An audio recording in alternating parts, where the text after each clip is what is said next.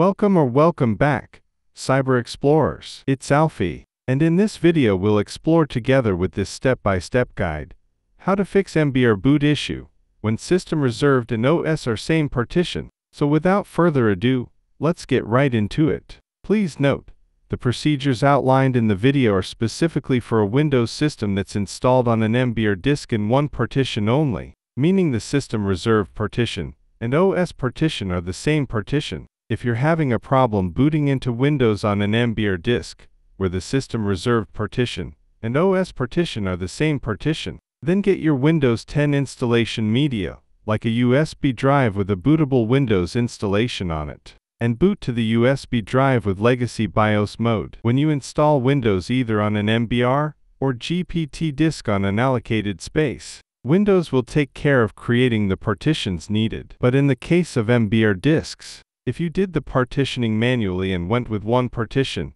you will end up with only one partition. That partition will contain the system reserved files, and the Windows files, etc. So now let's first make Windows unbootable. Insert your Windows 10 installation media, and boot from it. On the initial setup screen, click on Next. Then click on Repair your computer. In the next screen, select Troubleshoot, then Command Prompt. Now type cd/dc:\boot/ and press Enter to navigate to the directory. Then type ginbcd/bcd.bak and press Enter to rename the BCD file. This will make the system unbootable, and you can see the option Continue to Windows disappeared. Now let's fix the boot issue. Insert your Windows 10 installation media and boot from it. On the initial setup screen, click on Next. Then click on Repair your computer. In the next screen, select Troubleshoot, then Command Prompt. In the command prompt, type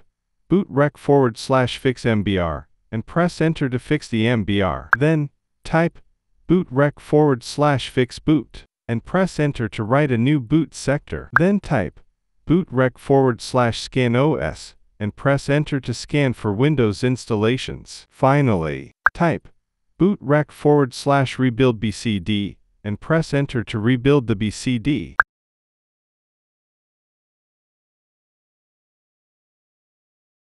Then type exit and press Enter to exit the command prompt. And you should see the option Continue to Windows appears. Restart your computer. It should now boot into Windows normally.